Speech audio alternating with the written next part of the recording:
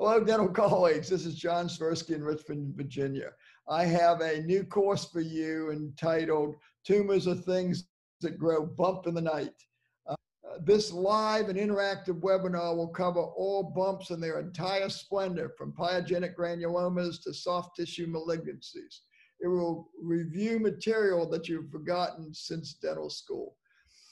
The course will be interactive, informative, and entertaining. And thank you for signing up for this course, and I look forward to being your host. This is John Molinari, talking with you from Central Coast, California. I'm speaking with you this morning to talk with you a little bit about the seminars that are going to be coming up. The infection control section is going to be specifically altered because of some of the new recommendations and regulations that have come out since COVID regarding airborne transmission and airborne precautions.